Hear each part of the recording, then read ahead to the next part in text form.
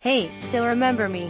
Old guy, used to hang around these parts, scribbling about basketball and, as the intro goes, anything I wanted to talk about.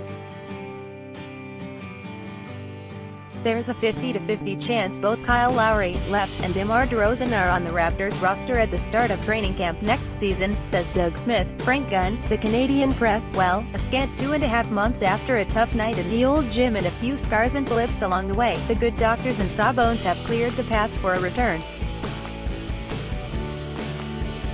It won't be all time, at least for the time being. We're going to shoot for 3 days a week at the moment, maybe 4 if things perk up, with days to be determined by what's going on, when news breaks, and what my responsibilities are to the paper, the website, and, yeah, the readers. So it's a bit uncharted, but believe me, it's good for the soul to be re-engaged.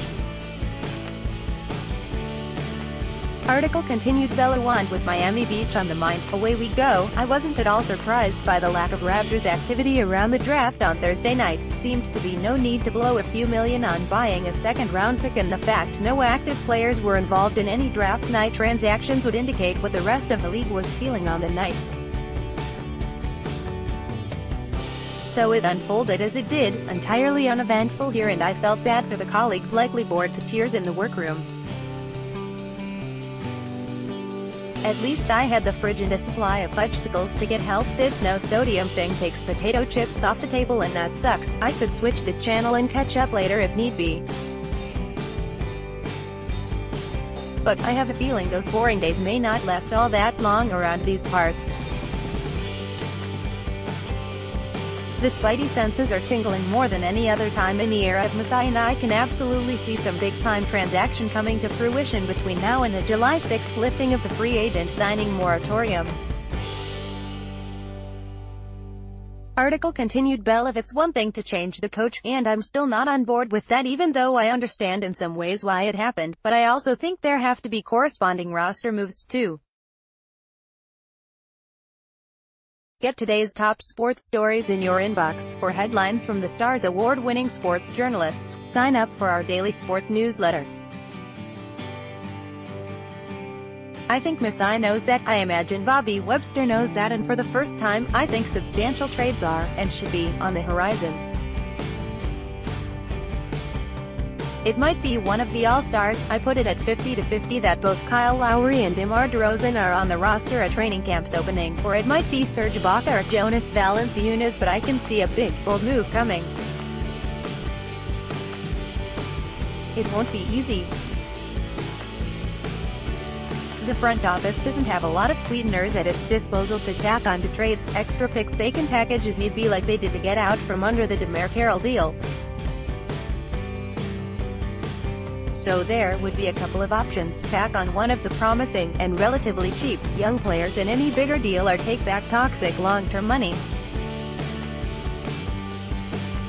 Neither is a perfect solution, and until specifics become available I can't guess which would be less painful, but it strikes me as necessary that something significant happens this summer more than any other.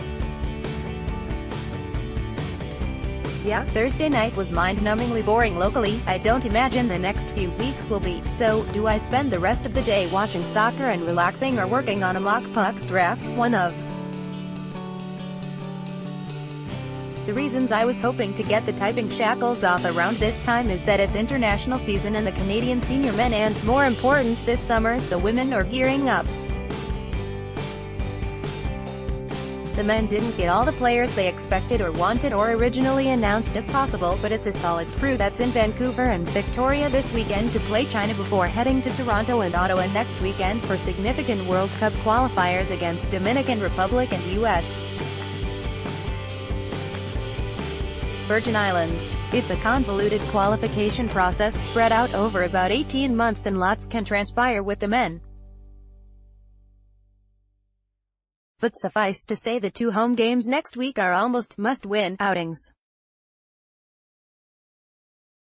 With first-round records carrying over, a loss to Dr. already in the books, and tough South American competition looming in the second phase, they cannot afford to spit up one of their home dates. The toughest one would figure to be the Dominican Republic here in Toronto on Friday. It's huge that the majority of the group will have this weekend's friendlies out west under their belts. The women? They are underway at their Edmonton home base. They have an extensive summer schedule that includes 3 games at home against Turkey to get ready for September's World Championships in Spain. There will be ample time for me to catch up with them, but if you wanted to start learning about them now, that'd be a good idea. Alright, this has been entirely therapeutic and I'm glad to be back even on a limited basis. We are definitely not all the way back, but we are well on the way on the long journey. I need to once again thank everyone for the weekly e-cards, emails, texts and calls. I'll never be able to quite explain how much they helped.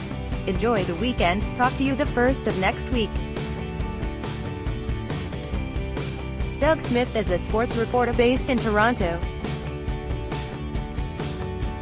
Follow him on Twitter, @SmithReps.